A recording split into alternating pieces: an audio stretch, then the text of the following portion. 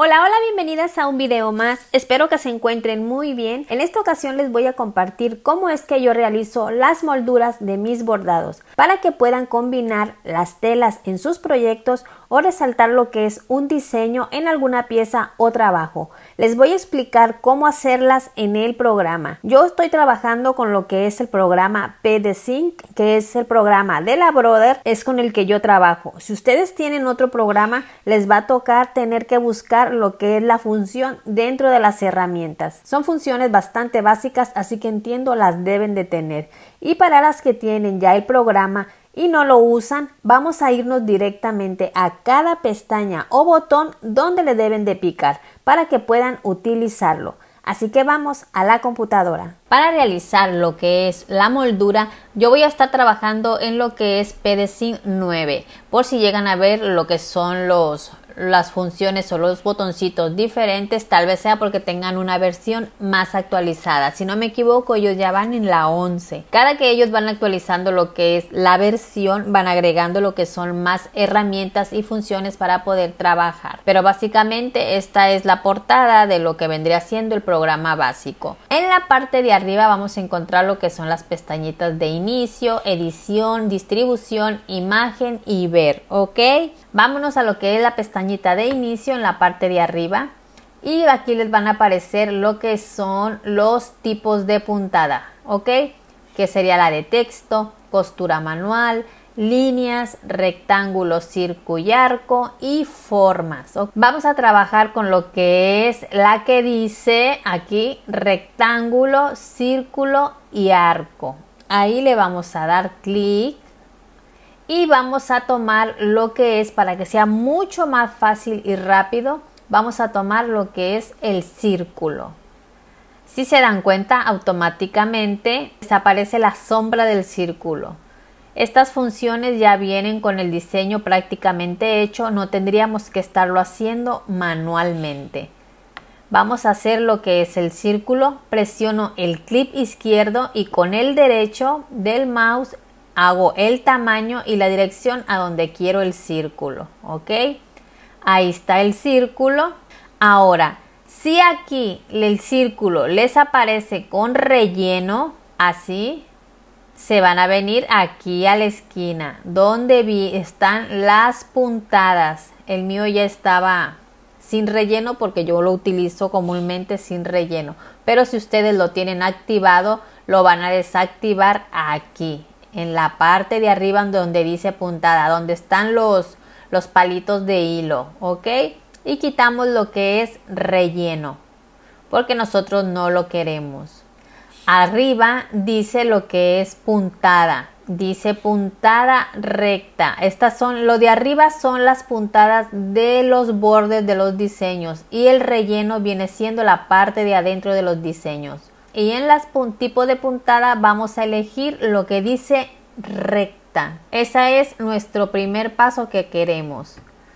Ya que lo tenemos, seleccionan la imagen, clic derecho y le van a dar centrar. Ok, ya está centradito.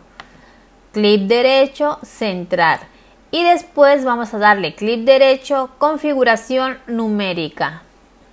Que este vendría siendo el tamaño de lo que lo queremos.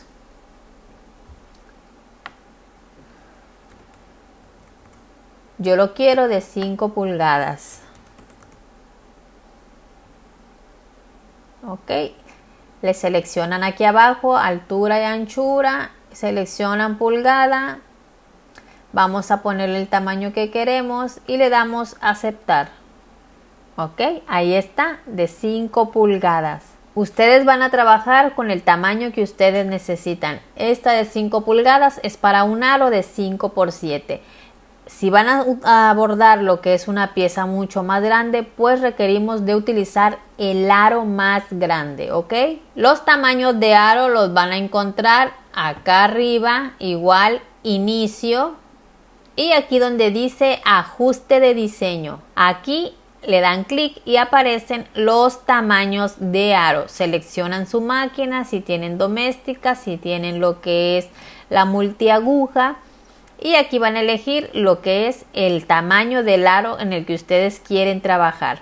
por si quieren hacer un círculo más pequeño o más grande. Ya tenemos lo que es la primera puntada, que esto sería marcarnos dónde vamos a poner la tela. Ahora aquí mismo voy a darle un duplicar para que ya no tenga que estar haciendo la pieza y haciendo la pieza, solo vamos a duplicar. La vamos a centrar primero antes de que la centren, si quieren, para que no se vayan equivocando. Vamos a cambiarla de color. La primera era fucsia, la segunda la hacemos, no sé, negra. Cámbienla de color para que ustedes la distingan. Para que ella vaya parando después de hacer una puntada, tiene que distinguir que es otro color para que ella se detenga la máquina. Segunda costura, la voy a centrar y prácticamente queda exactamente en el mismo sitio, ¿ok? Sería primer puntada, marcación, segunda puntada ya es para colocar la tela. Ponemos la tela, ella la va a coser y entonces vamos a recortar. Ahora, en la segunda puntada, para que quede bien firme la tela y no se llegue a salir a la hora de recortar, vamos a irnos aquí arriba donde estaban los conitos de hilo, los palitos de hilo, y vamos a ponerle al segundo círculo puntada triple, que sería más fuerte la puntada que la primera. Ya tenemos la tela puesta, ahora sí la queremos bordar. Vamos a agregar el tercer círculo, lo vamos a duplicar. Ahí está el tercer círculo. Antes de centrarlo vamos a cambiarle el color, ahora es lila, y lo vamos a centrar.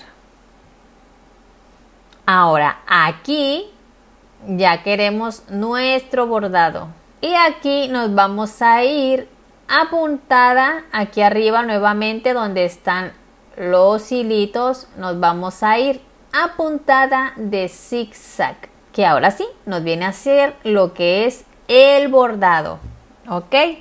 Ahora, para darle el tamaño de qué tan ancho lo queremos, nos vamos a venir al lado derecho. Aquí aparecen lo que son atributos de costura. Cuando está el diseño, automáticamente les debe de aparecer en el lado derecho.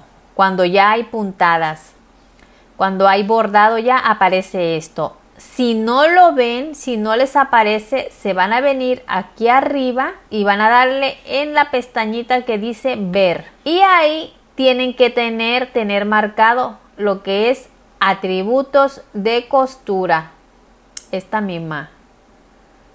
Atributos de costura. Si no está seleccionada, no les aparecería, si se dan cuenta.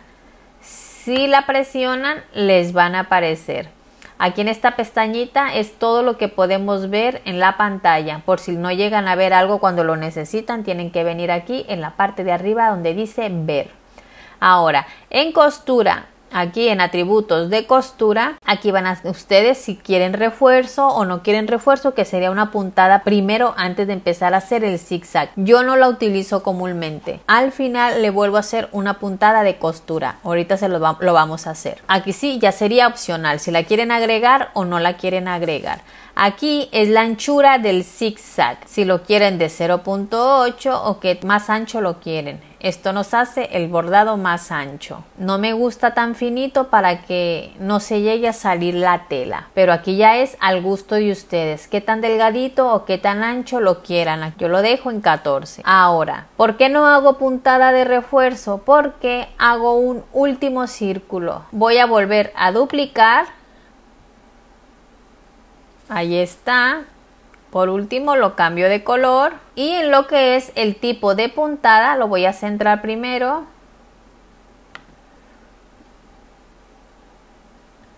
Aquí en tipo de puntada arriba voy a ponerle triple puntada, que es lo que yo utilizo para reforzar lo que es el zigzag y no correr el riesgo de que se vaya a salir. Y así les quedaría ya lo que es la moldura. Y para poder ver lo que son los pasos o el procedimiento que va a hacer la máquina, le dan aquí abajo donde dice play. Va a pasar la primer costura donde te va a marcar que ahí tienes que poner la tela. Ya que pusiste la tela, ella va a volver a pasar la costura para fijar la tela. Ya que la tela está fijada, ya recortaste el excedente, ella va a ser lo que es el bordado, que viene siendo con puntada de zigzag en el tamaño del círculo que tú seleccionaste. Y por último ella va a realizar lo que es una última puntada, que les aclaro es opcional. Yo la utilizo para refuerzo de que no se vaya a salir lo que es el zigzag. En lugar de utilizarla primero, la utilizo después y sirve de decoración. Y ya pueden agregar aquí lo que vendría siendo el diseño que quieran utilizar. Y nos va a quedar dentro de lo que es el marco de tela que hayan seleccionado.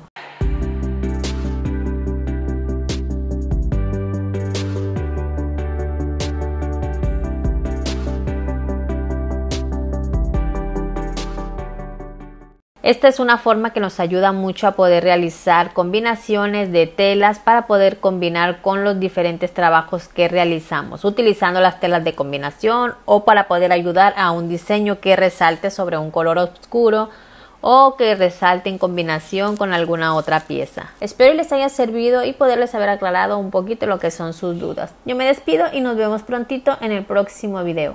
Bye.